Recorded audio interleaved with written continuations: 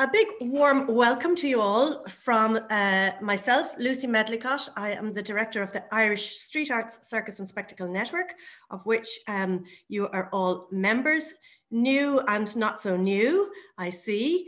So the new ones, I'm looking forward to meeting you all soon and having more chats.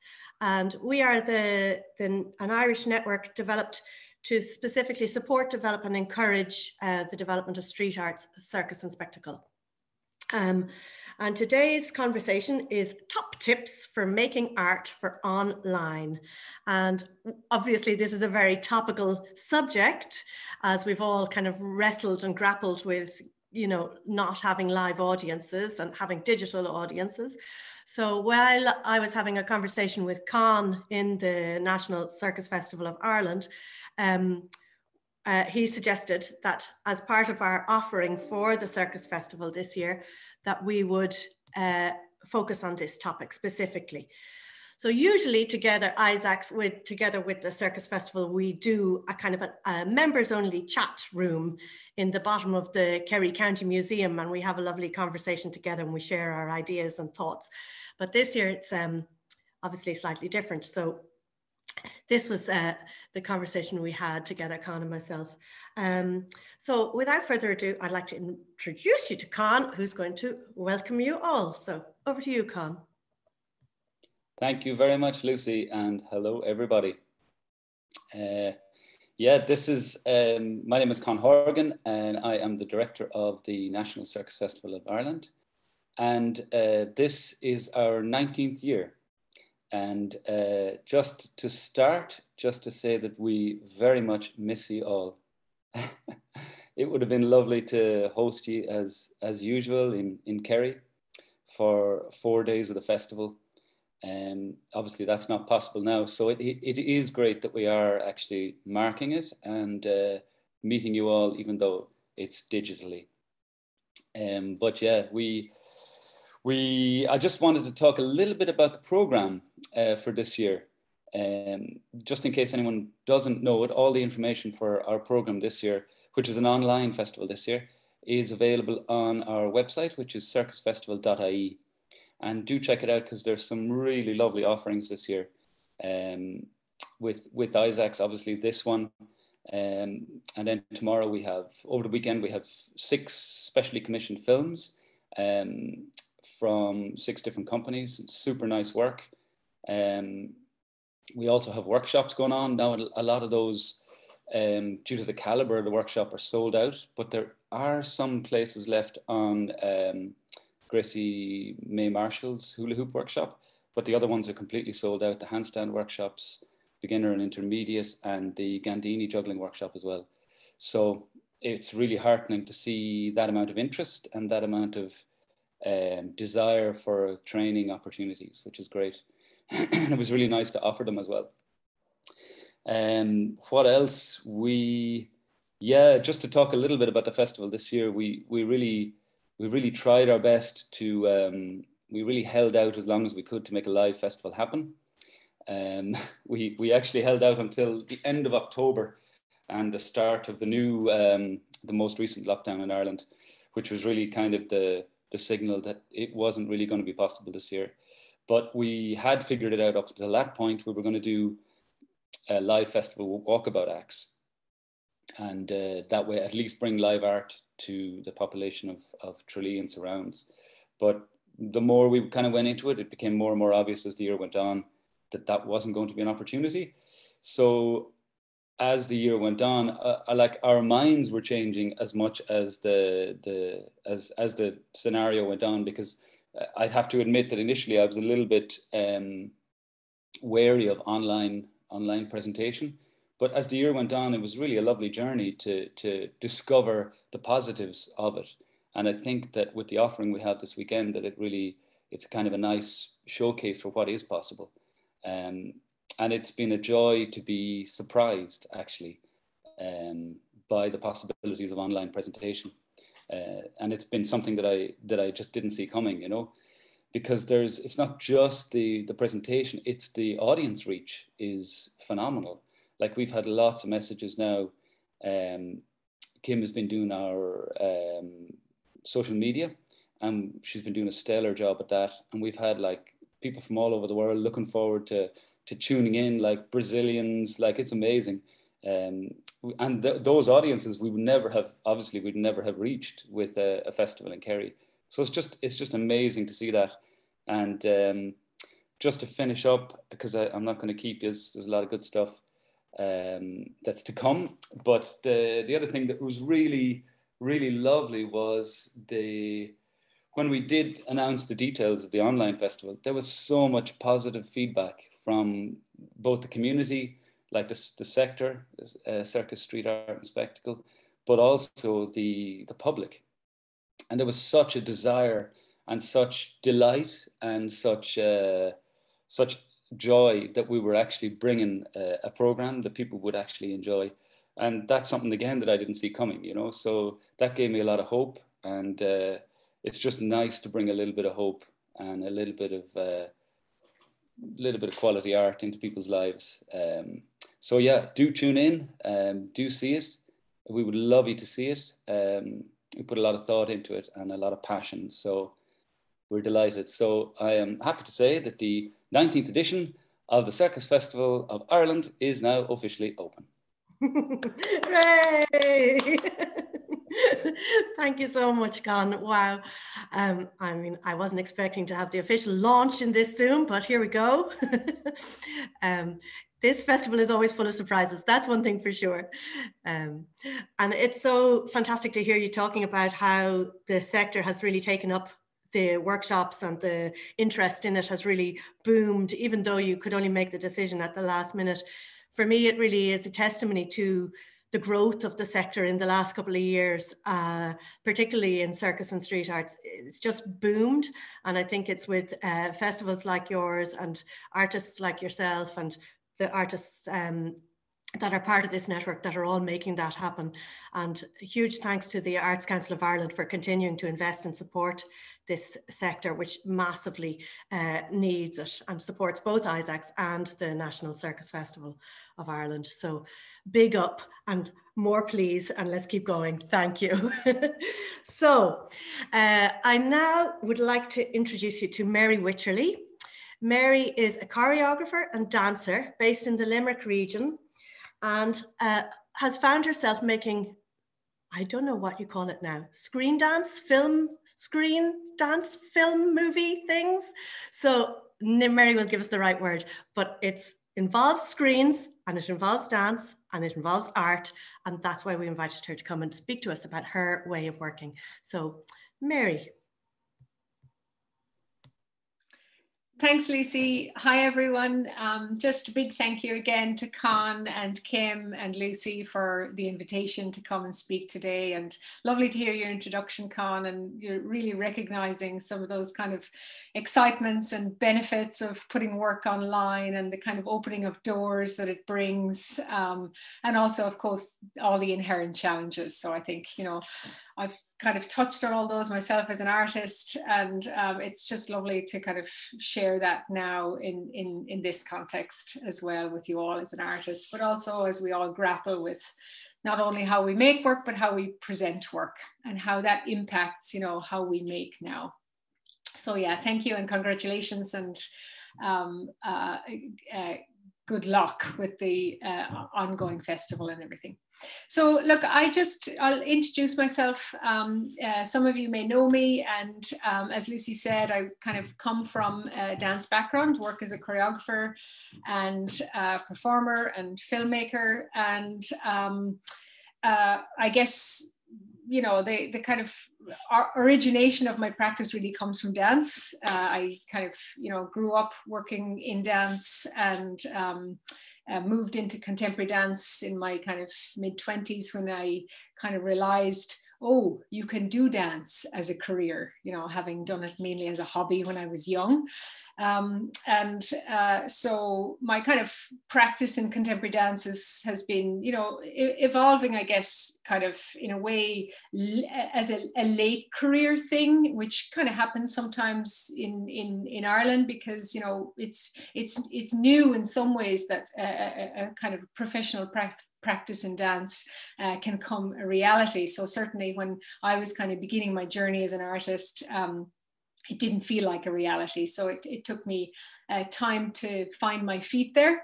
And but that has kind of, I think, in some ways come as a kind of an advantage to my work, because I've found over the years that my work as a dance artist has sort of had legs that has taken it into lots of different directions, because maybe my kind of early experiences of training weren't very fixed into a particular identity. So I often find now that my identity as an artist is very fluid, and I work in many different contexts. And it's that kind of questioning, in fact, that brought me to film, you know, over 10 or 12 years ago.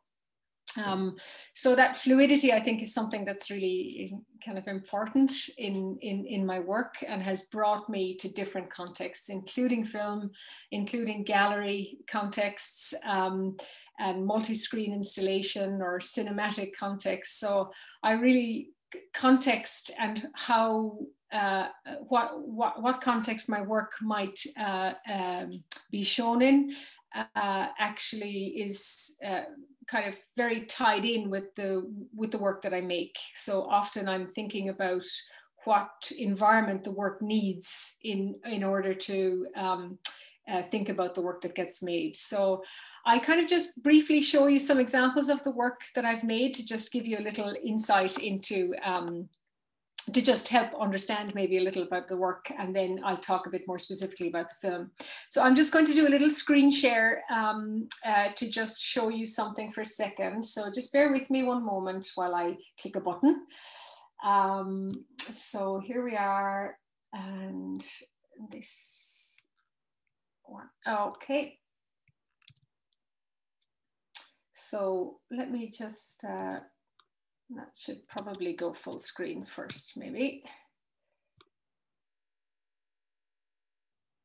Oops. Sorry now, here we are.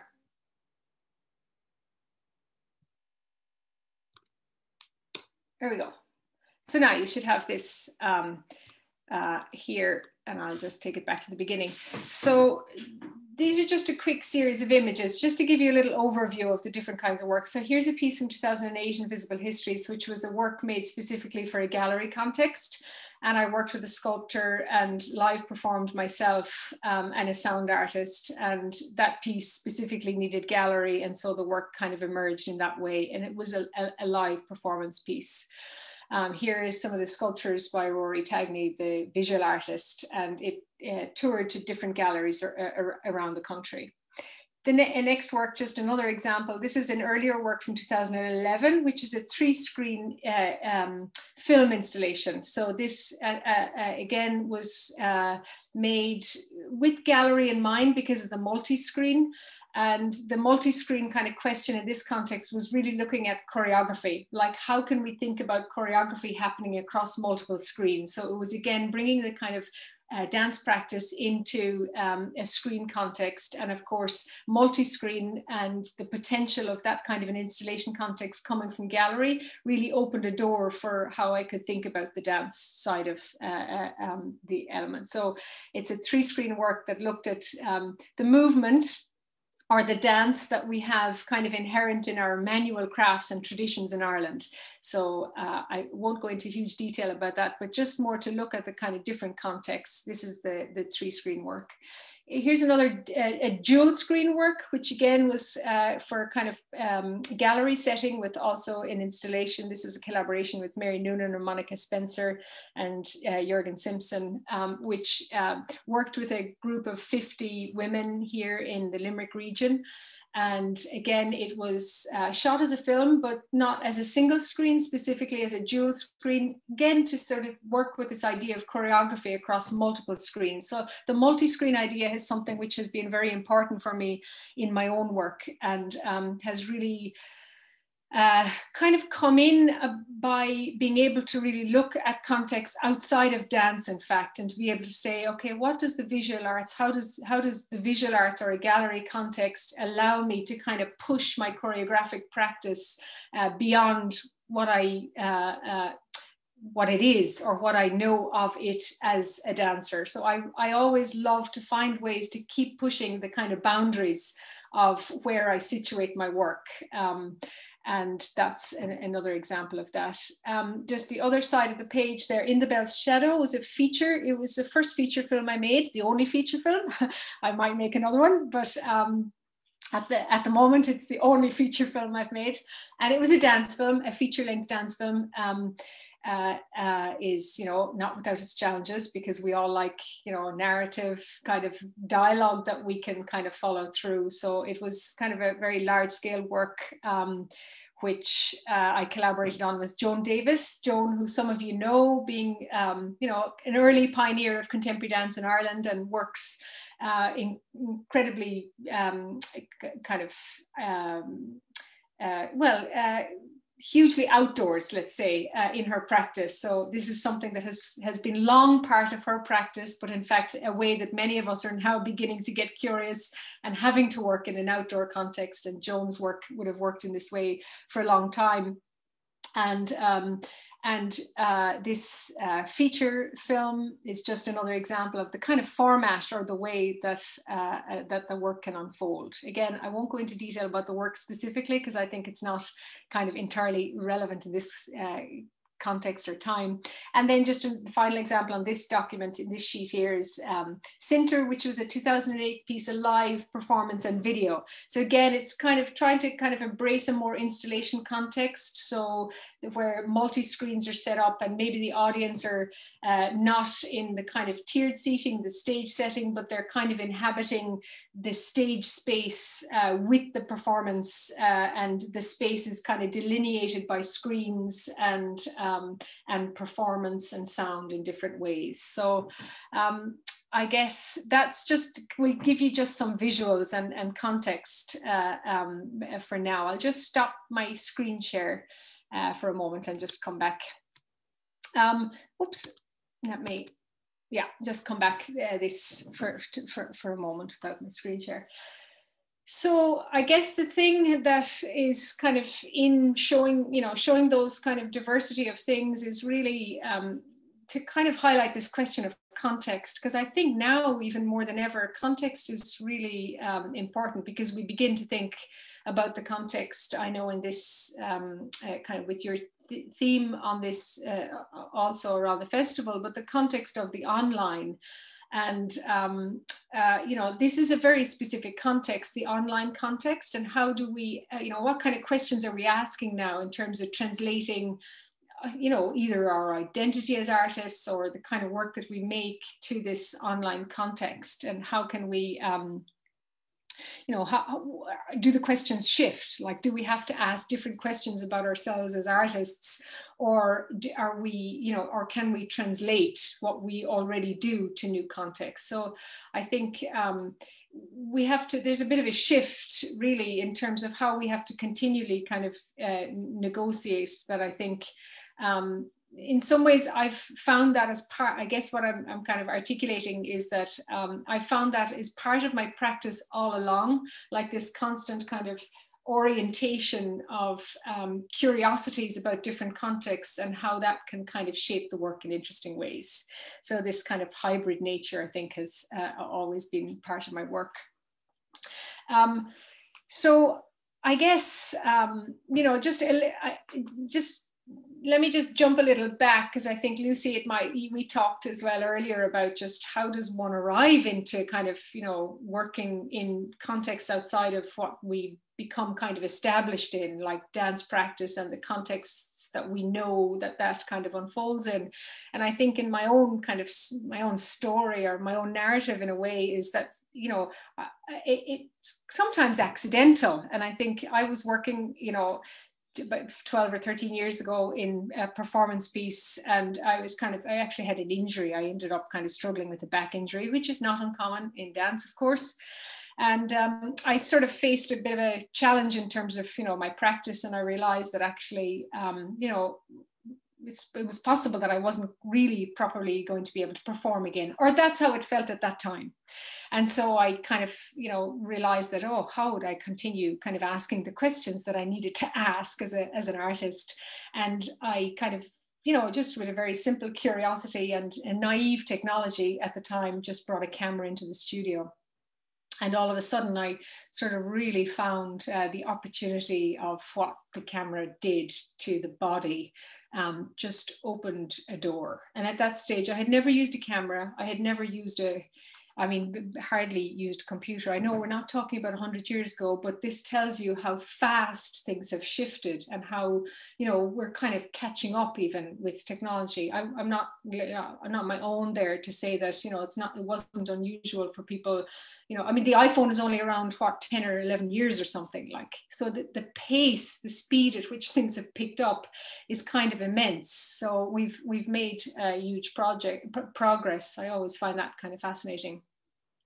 But so just that kind of simplicity sometimes of curiosity and actually seeing, oh my gosh, when you frame the body, something else completely happens. And at the time, I was really fascinated by detail. I still am kind of really, it's a big interest of mine in my work. And the lens just offered this huge opportunity to be able to see a multiplicities in the body that I hadn't experienced in the live context. So that was the kind of key, really. And then I realized, once that kind of curiosity took hold, I realized that now I had to go and understand about film. I had opened the door and I thought, oh, what's film about? And that, took me down a long, road of really understanding film and film practice and, all cinematography and sound relationship with film, all its aesthetics and practicalities, really, including editing, which I do. I edit my own works, as well as sometimes getting other editors, which is a really important thing to do. But one of the big things for me was looking at editing because of its relationship, how I felt its relationship with choreography. So learning how to edit at that time was really important for me. So I kind of actually, funnily enough, parked what I would say my physical dance practice at the time and invested hugely in kind of understanding film because I felt I had to. Because I felt that was really necessary at that time. So, I guess, I know when we think about this kind of idea of, the top tips for online, I'm not sure really what the top tips are, because I think we're all kind of figuring out, because yes, the online context is quite different, and there's a lot of variables in how people view work online. I mean, we have to understand that online, like the internet, has a kind of an incidental experience to it. Like sometimes we, it's a lot of browsing and, moving, scanning, kind of bite-sized information. And that incidental nature of the internet, I find challenging for my work as an artist. So I think, top tips, I think the top tips are, we have to keep asking questions about like what context suits my work, and and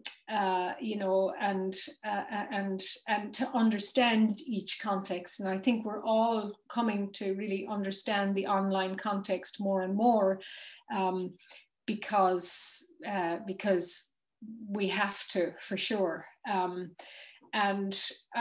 I guess whether it's online or making work for screen, whether that's the cinema screen or the gallery screen or the online screen, I think some of the key moments, I guess, for myself has been, to really recognize the crucial difference between making work for stage and making work for screen. And that was one of, you know, just again, kind of key moment in my own kind of inquiry over the years, was to kind of really come to terms with what that is, because so that I could really embrace the medium of film, because once we're working with screen, we are working with the medium of film. And so that attention to that is really fundamental. And I guess the other kind of key moment, or, you know, I don't know, top tip maybe, is kind of, again, understanding for myself was kind of the flatness of the screen. Like, it's, you know, it's two-dimensional, it is a flat surface, and what we work with in dance and live performances of any kind really is the kind of dimensionality of the body and the dimensionality of space, and, you know, how that navigating across a stage and all those kind of elements of space. And, you know, all of a sudden, you know, screen space is flat. So I kind of really was another moment of really kind of excitement and curiosity in my practice, like, how do I deal with that? Like, that's a brilliant challenge, you know, and it's been an ongoing challenge in terms of how to work with that in dance for making dance film for me. That kind of. Thanks, Lucy. 5 minutes. Well, we're just nearly wrapping up now, okay? Okay, brilliant. Thanks, Lucy. Okay, so I'll just do another key moment or two. I've said a lot about this in a way in terms of context, like, what's your frame of reference? I have to keep asking myself, you know, is it for cinema, or is it video art, or is it video for stage? Because all those things mean that the work kind of shifts in very, very, very different ways. And I guess two final things that become really relevant in terms of the dance film side of things, that I would like, you know, locations have meaning. And I know that's kind of obvious in a way, but I see a lot of films through the festival that I run here in Limerick as well. And sometimes the kind of disjunct between the performance that's happening and the location that's chosen is really huge. And that's something that I always kind of like to kind of deal with as well. And, you know, a final, I don't know what to call it, top tip maybe, Lucy, I'll go with to close. You know, music is not the same as sound. And in any kind of screen context, I actually, and the body, I actually am more and more thinking that actually how to work with the kind of fullness of the body is through a very careful attention to sound. And that's really kind of exciting me at the moment in terms of how to really let works be very full in their screen kind of contexts. Wow. So I hope I mean, there's always a lot to talk about, and I think also because my practice goes in so many different directions, I never know which avenue I can go down, and in these kind of contexts, because I can, you know, maybe go down too many contexts.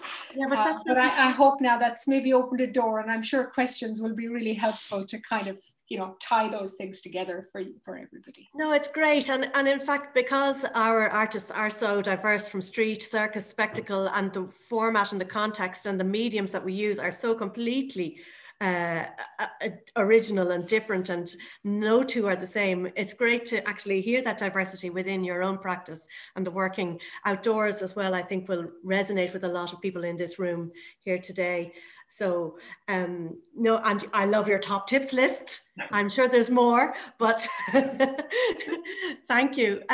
Just for everybody, please, if you have questions, just to keep things moving a little bit, just pop them in the chat box so we can come back to them afterwards, because now I'm going to jump straight to Joe Mangan. And so rather than we asking Mary questions now and we all get stuck, we'll just go straight to Joe Mangan, and then we'll ask questions for everyone together.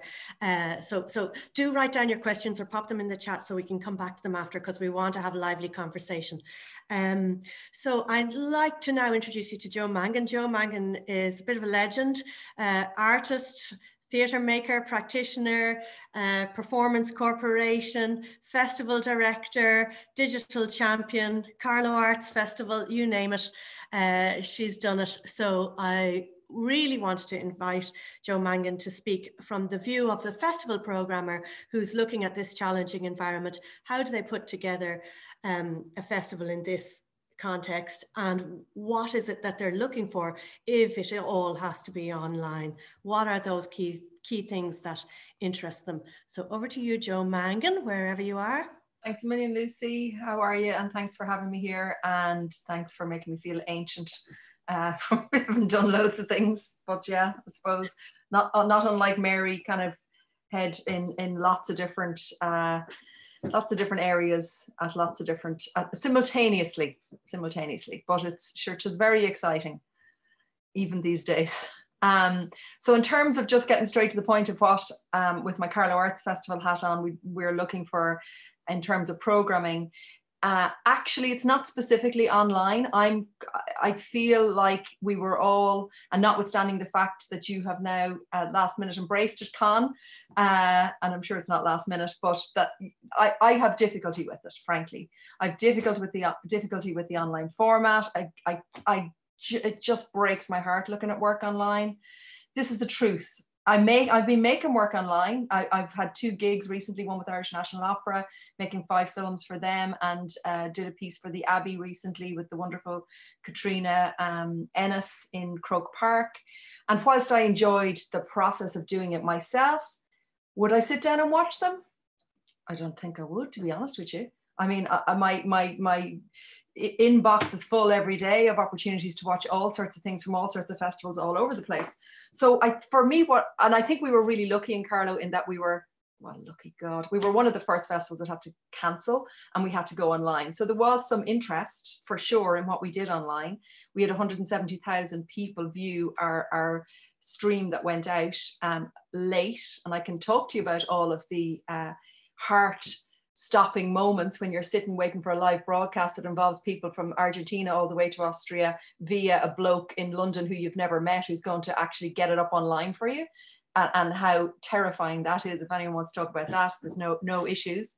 But I feel like we all as practitioners over the course of the last 6 or 7 or 8 or 19 years or however long it's been have offered our work online as a balm and a comfort for others, as well as engaging in our practice, but it has limitations and downsides for sure.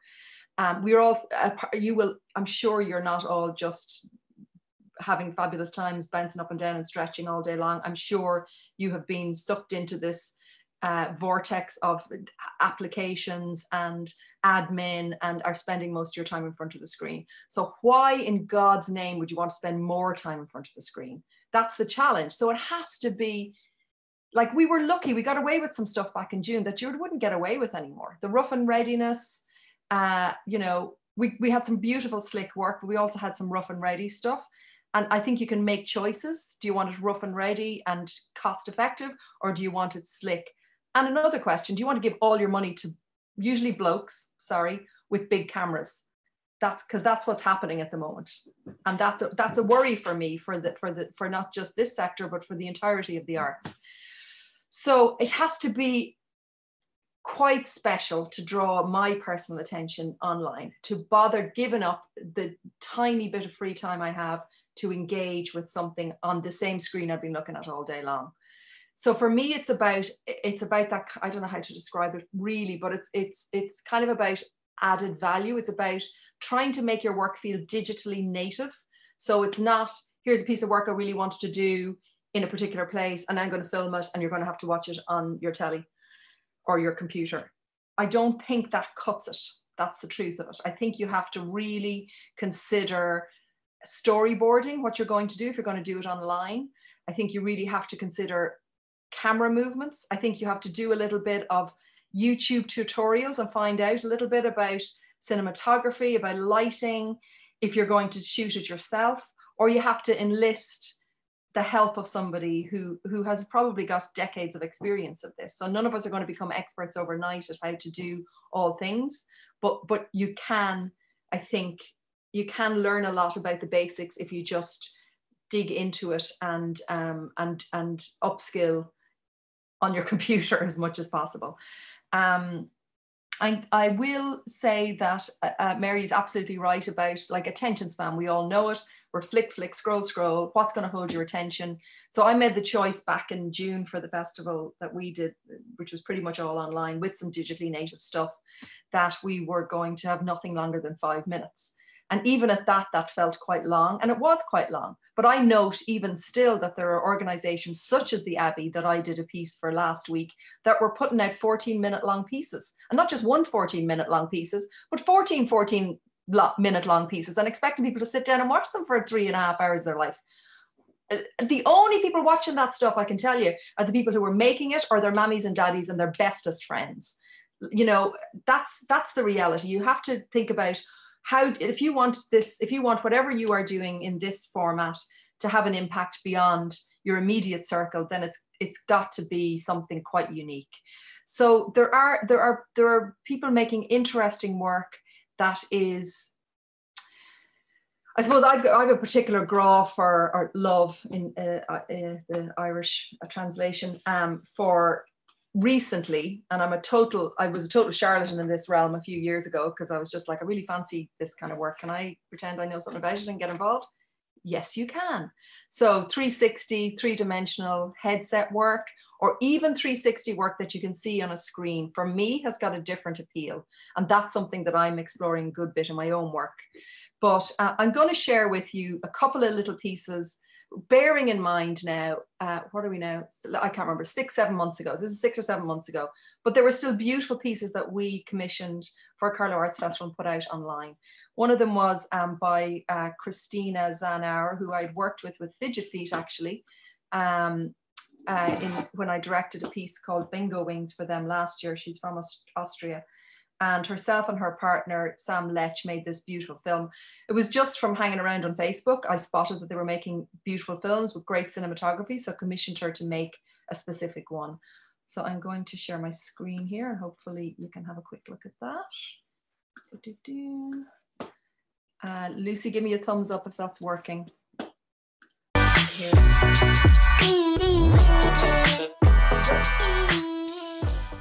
It's working.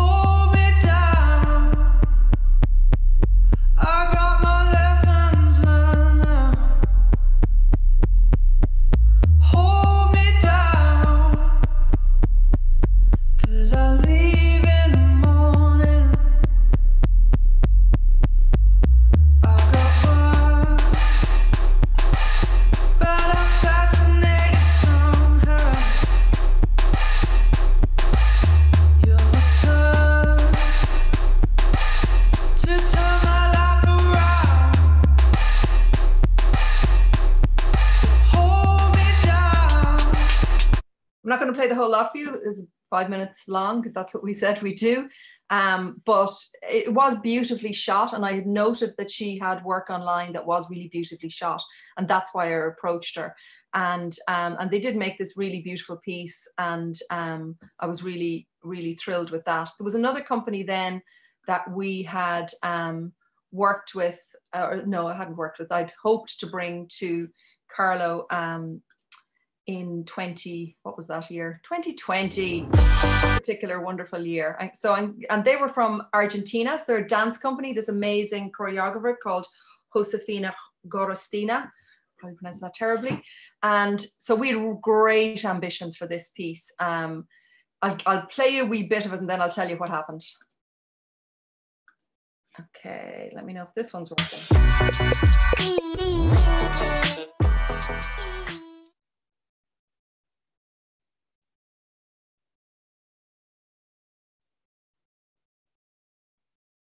Soy Josefina Gorostiza. Soy bailarina, coreógrafa, directora, monotributista, docente, danza. danza, siempre. Pero siempre en la escena alternativa, ese espacio que no sabemos muy bien qué es, donde no hay plata para producción y que por eso llamamos independiente, aunque es totalmente dependiente de nosotros mismos y de algunas otras cositas también. Fui asistente de dirección, productora, gestora, performer, plomo, sonidista, performer, asistente de iluminación, técnica de obras, performer, administrativa, performer, armadora de carpetas, vedora, contenedora. Estoy bailando sin parar hace más de 70 días desde que en mi país, Argentina, se declaró la cuarentena obligatoria y me quedé sin ningún tipo de ingresos. Pero estoy subiendo un video a Instagram por día. Hace poco alguien me hizo esta pregunta: ¿no parar es un síntoma producido por el capitalismo o no parar es resistir? Me obsesiona el tiempo, sobre todo aquel que sospechosamente hemos dado en llamar libre. ¿Es esto tiempo libre? Perdí la cuenta de la cantidad de horas que trabajo por día. Es una mezcla. I think we can all relate to that at the moment. How many bloody hours a day we're all working. So that was a beautiful piece that I had seen a kind of work in progress of early last year and had great plans to get over to Ireland, but worked with them on trying to kind of do a super small version of it that would, because I was really conscious of the kind of precariousness of the art sector and the gig economy in general around then. Well, I always have been, but in Argentina, it's something else. So like I was at this international festival where none of the performers were being paid. All of the bloody international presenters were being put up, but none of the performers were being paid. And it was this big all bells, all whistles festival. And it was I was just staggered by it. And this was quite a provocative political act of this amazing young choreographer to put on this piece that named it. And as you go through the piece, it names it. It's brilliant, Joe. 2 minutes. Oh yeah. Oh Christ! On point. So yeah, I guess what I kind of wanted to say is that that there's great successes to be had by doing stuff online, but I think you need to think about it in the round in as many ways as you possibly can, and think about, are there ways to kind of interact with your audience in any kind of physical way, as well as having this sort of online existence? Is there any way to create a piece that maybe engages with people in their homes? One of the things we did this year was we sent really cheap VR headsets, goggles to people's houses made of cardboard, and people were able to see work in their headsets. So it doesn't always have to be just the online screen. There's other options. If you're in any way into 360 or 3D and you can get yourself a wee cardboard headset, you can do alt space events where you can actually get yourself an avatar and you can make work, or you can present work, or you can see work in that kind of crazy realm. But yeah, there's a lot. If anyone wants to know about what didn't work, I mean, in particular with that, what our plans were, there was green screens. Those poor feckers were locked up in their apartments, not able to get out to get the cable. They weren't even allowed back into the theaters in which they would work to get their hands on them. So it was like the heart attacks and the headaches that went into making that happen were astonishing. We also had Irish Sign Language throughout all our pieces. And we had a little signer in the corner who was live signing. We were broadcasting that, and look at lightning hit our broadcaster on the day of the online. Like the whole system went down just after our tech and had to be reset. Like it's like live, you know, it's like live. All sorts of shit can go wrong, and it does. But you know, that's good, I guess. Well, that's a good way to end. Thank you so much, Joe. Oh my God, we have so much to talk about, and we're only just getting stuck in. Oh my God. Sorry, now I'm rushing you. So I see there's a few comments in the conversations. People are loving your honesty, the blokes with big cameras. Yeah, I totally hear you about the 14 minutes for the Bloody Sunday. Bloody Sundays, right? I watched 5 of them though, but just because I felt obligated. Did you watch mine, Lucy? I did. That was the best one, Joe. That's all I wanted to hear. Thank you, Lucy. So I'd like to throw it out to the floor there. And I see a couple of hands being raised. Kim McCafferty. Good morning, everybody. Good morning, Lucy. Thanks, Joe. Thanks, Mary. That was great. Hello, everyone. My name is Kim McCafferty, and I also work with the National Circus Festival of Ireland with Con. I am creative producer. And yes, that is a title I made up myself. Every role and structure needs to professionalize with titles. And so I made one to cover all of the jobs that I do. Creative producer, feel free to put that on your CV too. This year, I'm a live performer, street arts mostly, but I started my working life in film, where there were 150 to 300 people on set every day. And if one of them got a cold, the entire thing ground to a halt. It was wonderful and glorious. And so this year, to go from live street arts and touring around the world to having to make a film with one friend who happens to be a cameraman and another artist who I always wanted to work with, well, it showed quite the difference. And I would say that much like Josefina from Argentina, I was also every role. And I think that that's something really important in top tips, being a broader conversation. Like Josefina, we were filming a commission. We were asked to make work for online for Culture Night on an island. I drove around the country and collected kayaks. And then one of the artists said they didn't like to kayak to work. So I got in a boat with an outboard engine, which I didn't know how to drive, and repeatedly crashed into the island and trees for an hour on our first morning. So I would suggest that if you are commissioned to make online work or feel like making a video, you have two choices. One, get funding and get an expert, horses for courses. A sound expert, it only needs one person, and a film expert, a camera person. That's two experts. If you need extra funding, look, be clever. We were given €4,000 to make this. We were asked. It wasn't not even close to enough. And my friend said, oh, but you're kind of in the heritage area because we were working on this very historical 13th century castle. So ring the heritage office. I rang the heritage office. I said, how much would you spend on tourism videos, for example? And she didn't answer. And I said, well, can you support this project? An extra €1,000.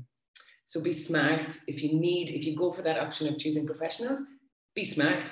Who else? Are you giving video content? No, I never gave it to the heritage office. I didn't give it to the county council, but in the day that it went out, when it finally got out, they were tagged. So do if you need that. Or your second option, guerrilla.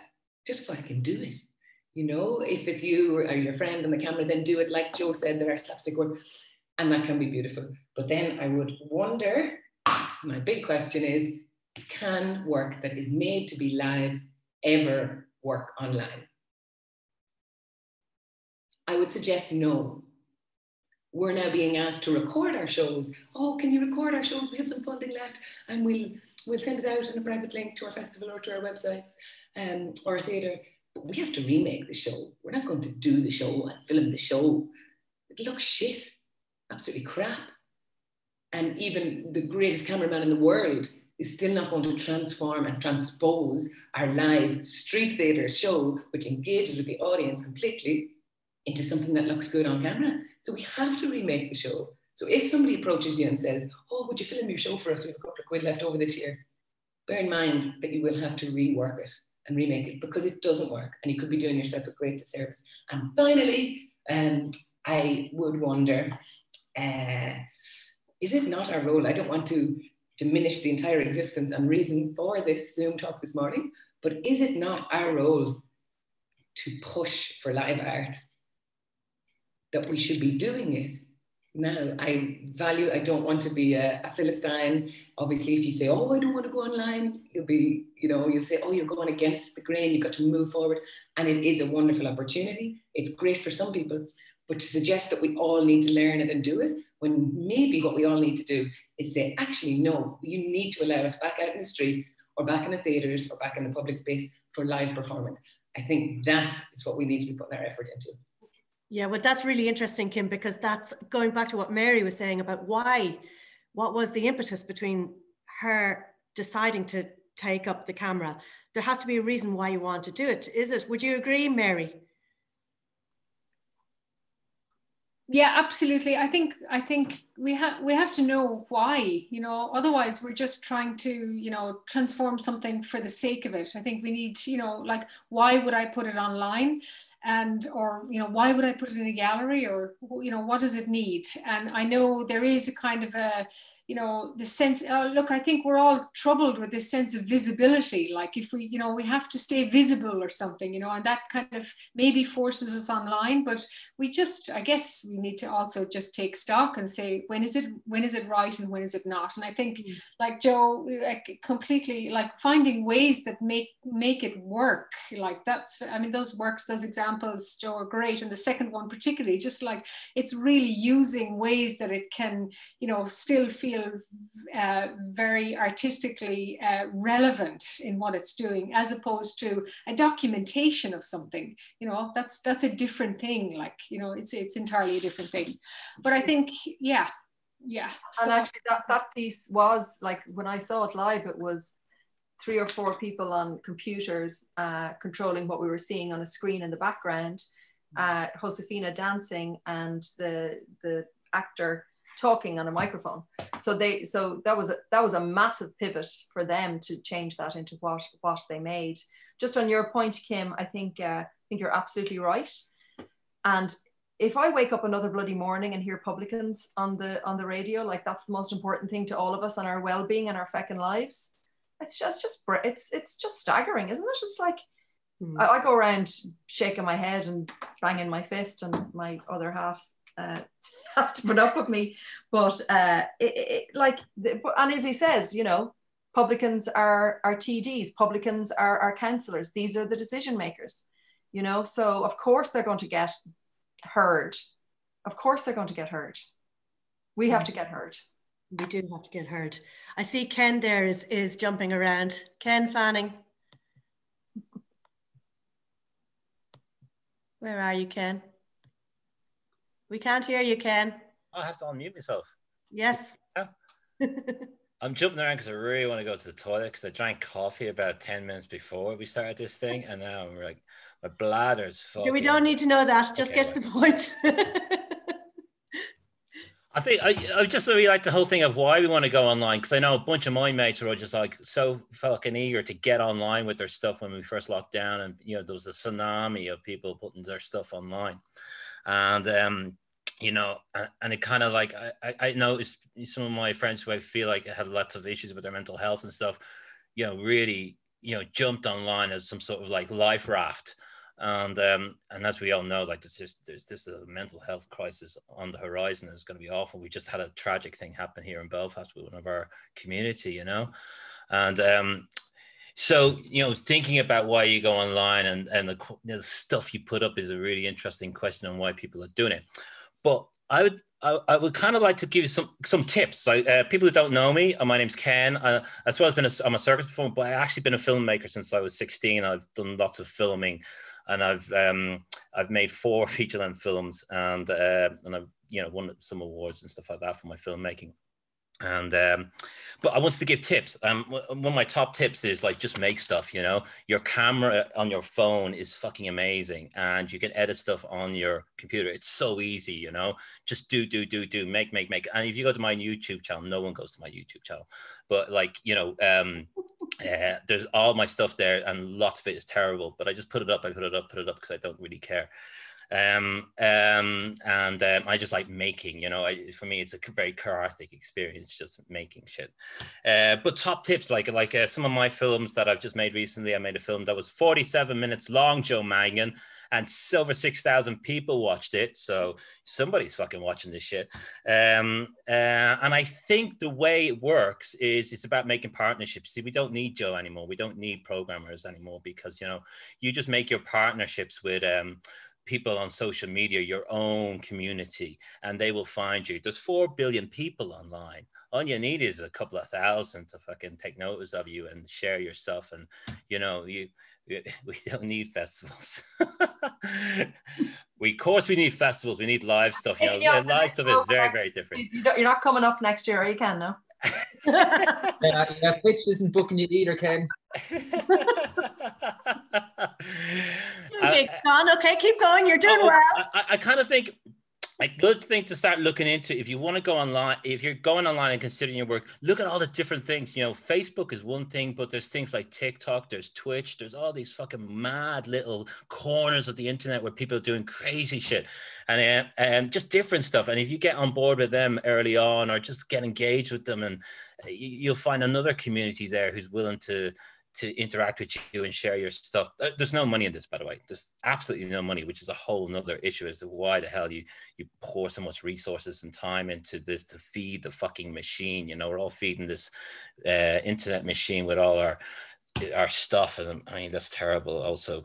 But there are some wonderful things in the internet, like, you know, like Circus Talk is a great, you know, that community of circus people globally, like, and I link up with them, so I have people all over the world who link up on my stuff.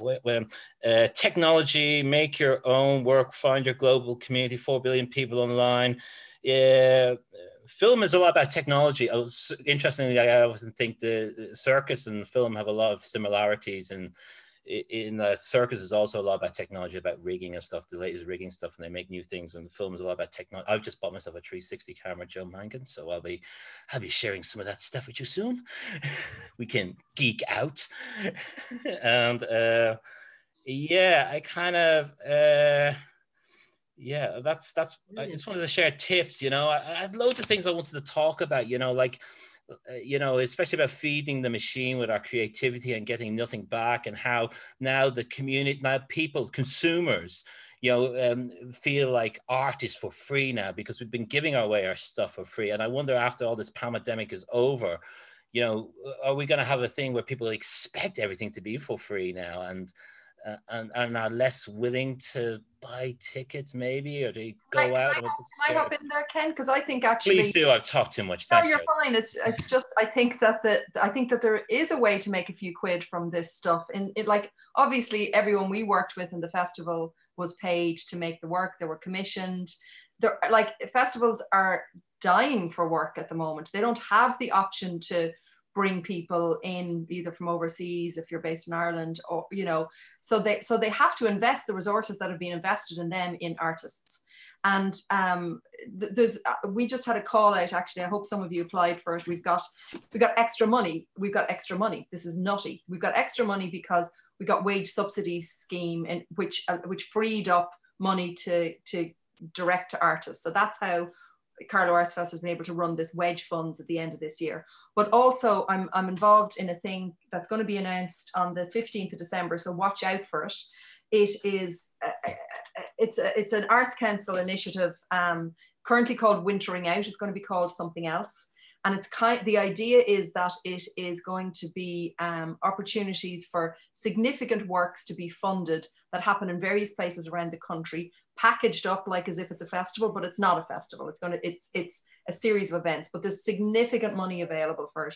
And I'm the digital consultant on that, which means that I'll be helping them, the people who won the tender, I'll be helping them kind of put together the call out for the digital stuff.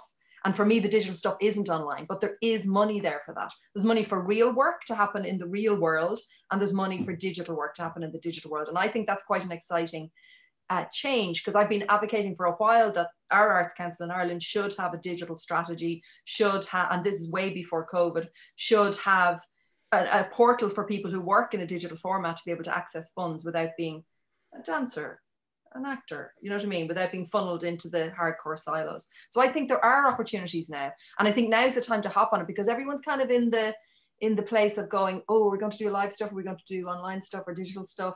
And so most people, if they're being canny and they're programmers at the moment, are trying to program both. So I think there are opportunities now to get money to make that work. That's such fantastic news, Joe, to hear about the Wintering Out, and I look forward to chatting with you more about that. And I can tell you that I'm reasonably confident you got a few responses from the ISACS membership for the wedge funds. So hopefully, fingers crossed, that works out for some of you. Mary, are you trying to come back in there? I was just going to come in on that, because I think it's great to hear that, Joe. And actually one thing on that, it's another kind of tip really that comes through, is that sometimes it's really challenging in the Arts Council because of those silos. You can imagine, like, for somebody like myself that works in many ways, like I could present a work to the Visual Arts Council context and they would understand it, or film or dance. And yet it can present challenges, because if I present a work to dance that has inherent film elements in it, then they pass it on to film. And unless I tick all the criteria for film, then my project isn't successful. So you have to be very careful when you're applying, because they pass these applications across the Arts Council, as we know, and it makes sense why they do that. But then if you don't have a really sophisticated film treatment, film might say, oh, this isn't a coherent film project, you know, whereas dance say, wow, this is a really exciting dance film work. So these kind of silos get really complex also when you're applying for funding. So there's little strategies to get really clever on, I think, that's also, you know, have to be aware of. So Joe, you're bang on. I think this question about like, where's the kind of hybrid artists, like where are they sitting in the Arts Council so they don't actually get sidelined, because it's not easy. You know, we like things that are compartmentalized, because it's like, okay, great, Mary Wycherley is a dancer, great, she does that. But what about if Mary Wycherley's practice is so broad that she wants to do multiple things? Because we do that now as artists. And see, I look at your work, Mary, and I don't see you as a dancer. I see you as a street artist. Great. That's my next project. Yeah, they clearly need a multidisciplinary department, like, and have done for probably about 2 decades. You see, and I think that that's the traditional institutional boxes are still with us, but the artists have changed. And the boxes don't really exist anymore, but we're all trying to put square pegs into round holes. And that's an issue for me, all right. And that's an issue I think ISACS and you, the membership, have been struggling with a little bit for a while. I rack my head with it nearly every week, trying to figure out what we fit, where we fit. I have a contribution. It's about the online aspect and why go online. I think what Ken was saying about just make. It's really good, but balance that with what do you want to get out of it? Most of the time we're looking to get paid, yeah? But at the moment, maybe that's not possible. But if you have a clear idea of what you're trying to get out. So I've created some videos for something with Firkin Crane. So I tried to go, okay, what do I want to get out of these videos? Learn about promotion. So I had to do like a storyboard a little bit, going, what do I want to say in this little tiny video to promote it? And to try and create images around it. Quite often, we all have to do that. So when we talk about creating stuff online at the moment, maybe you can go, what I'm trying to get out of it is understand how to create promotional material for myself from the ground up, because that will be applicable later. I'm not trying to go online, but as I develop those tools in the future, it will benefit my marketing. So I'm not getting, well, I am for the Firkin Crane one, but you know, it's like if you have a clear idea of what you're going to get out of any kind of collaboration, and you don't have to do it on your own. Ask your friend to video it, maybe ask your friend to edit it. That's what I did. Well, I also paid it. Yeah. Thank you, Cormac. Thank you. I've just realized we've actually run over time. It's so exciting. We've run over time a little bit. So if some of you have to skip on, don't worry. I won't be offended. You can skip on. But I just see this one more question in the chat here from Patricia Moriarty. Patricia, would you like to just shoot there? Wherever she is. Here. Sorry, I didn't realize you wanted me to speak. Hello, everyone. No, I just wanted to ask people that it seems to me that everybody is being driven online now, that if you don't pivot your work online, will there in the future be some kind of punishment in that you didn't make the effort during COVID to kind of engage? And I agree with Kim totally, like there should be the space to consider that live performance will happen again, and that not everybody wants to engage in that way, because that's not what their work is about. That was just my question. Anybody want to respond? I think there's an example of that happened. Am I talking? Can you hear me? Yes, please, go for it, Ken. Yeah, no, there's actually an example of that happened up here. Like one of the institutions up here kind of vanished when the pandemic went down, and a lot of the community noticed it and went, where are they? They just abandoned us, while other institutions were like making an effort to put stuff up online and stuff, and people felt abandoned by that. Institutions are punished. Yeah, people felt abandoned by that because they didn't make an effort. It's an interesting thing. Yeah.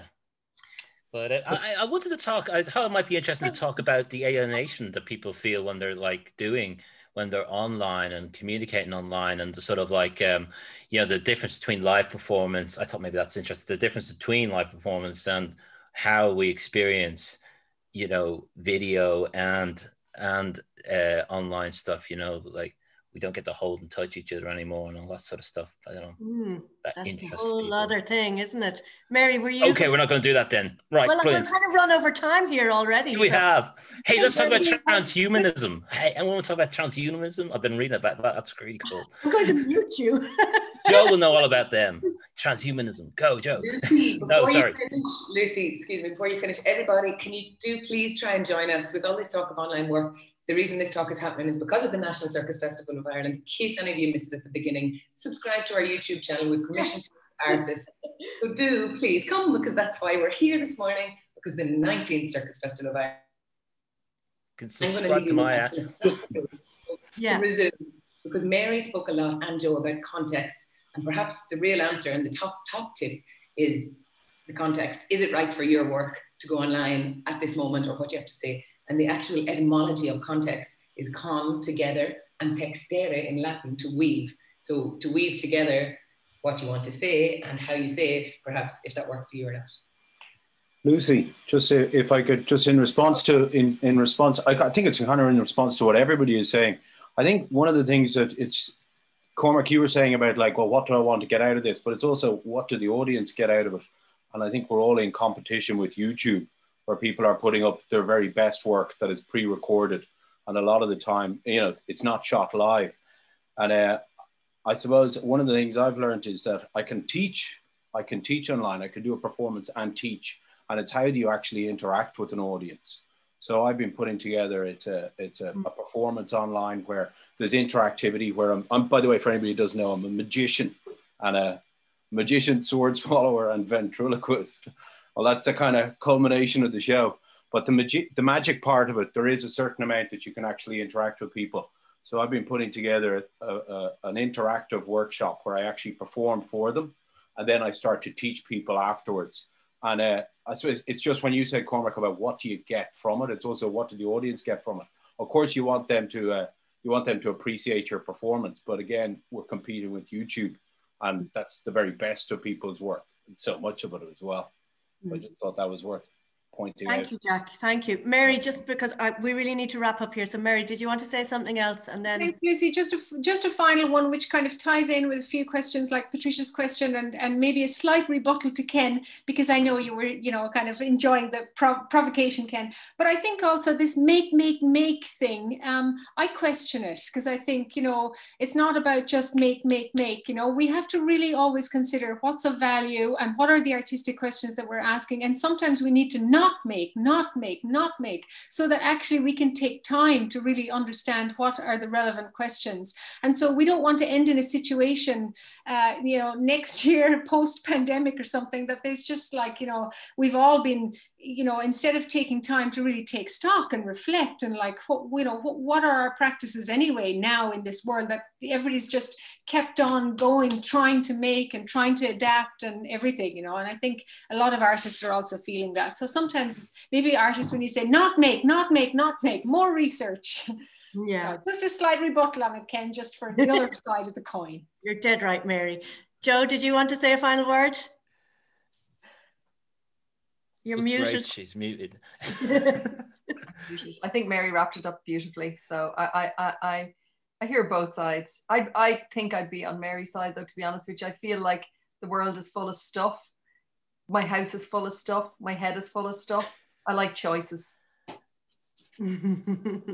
Okay, thank you so much. So yes, just to go back to what Kim was saying, we are just launching the National Circus Festival, which will be online and will be fantastic. And one of the fantastic things about this digital world is that it is a lot cheaper, a lot quicker, and a lot easier to connect with people all across these platforms, even by virtue of the fact that there are so many of you here this morning. I think if I was holding this conversation in a room somewhere, you'd have all had to travel on a bus for 4 hours to get there. And don't know if so many of you would have rocked up. So for me, this has been a revelation, is trying to do these conversations in this way. And I do see the positivity in that. And I'm really looking forward to seeing the festival this weekend. The Circus Festival has a YouTube channel. Ken Fanning clearly has a YouTube channel. Carlow Arts Festival probably has a YouTube channel. Bloody sure Mary Wycherley has. It'd be really great if you could all go and follow them and give them an old like and an old tweet. And I'm going to leave the final word to the Horgan himself. So Con. Yes, wow, thanks to everybody involved. That was a really, I think, informative and really interesting talk. We could probably have done 2 hours. But yeah, thanks to everyone who fed back into the comments as well. Just a last point for myself. It's interesting when I was programming the Circus Festival for this year, it definitely helps, just as a top tip or whatever for an artist. And it's more just to echo what has been said already in a way from both Mary and also from Joe, that if it's super important, I think, when I was approaching artists, that they have some knowledge, both kind of technically and also in terms of film, that they understand film and they understand the difference between a live show and then digital art. And I found myself kind of looking towards people and companies and artists that had already sort of a very nice way or understanding or style in that format, in that digital presentation. And I mean, again, Mary said it, it's not that difficult to upskill in terms of editing and in terms of just learning just through YouTube about the aspects of cinematography. It's something that I personally, as an artist, am hopefully going to commit to next year. And like, the thing is, it's about using the opportunities, because for me, it's like, okay, if it's something that I want to learn anyway, it's something that I think is really beneficial anyway to learn. And if the pandemic isn't with us next year, I mean, who knows what will happen, but it's a skill that I would have. And I think it's a skill I think it's a really valuable skill, because as an artist, it gives you another expression. It gives you another way of putting your feelings and your thoughts and your fascinations out into the world. And the Circus Festival made a film in September, Fuentus, and that was really a joy.